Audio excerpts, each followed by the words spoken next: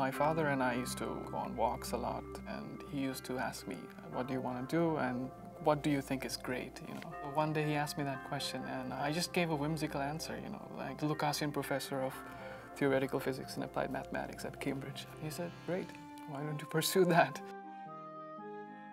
We're just investigating chaos at the molecular and atomic levels. The butterfly effect, you know, the flapping of a butterfly's wings in Brazil can affect the path of a tornado in Texas.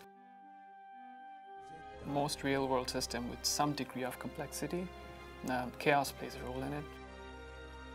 The motion of planets,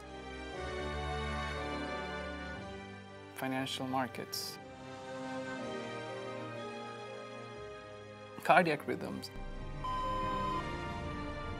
even the milk mixing in your coffee. There is always some degree of chaoticity. The challenge with our project is we're looking at the fundamental, deepest levels of nature. You can measure the trajectory of large-scale objects, but when you're in the realm of quantum mechanics, there's the uncertainty principle which invalidates the notion of trajectory. So we need new approaches. We need to somehow figure out new ways of looking at it globally.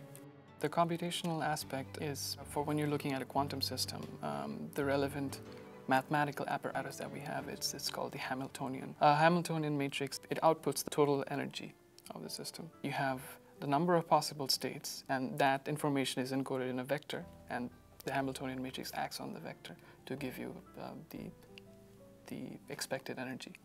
Somehow the randomness that we associate with ordinary chaotic objects, you know, swinging pendulum or the weather, somehow that randomness is encapsulated in random matrices, and they make a very good model for quantum chaotic systems. I'm really grateful to the Neukom Institute for supporting me over the summer and the ongoing fall term. My plan is to eventually write a senior honors thesis based on this research.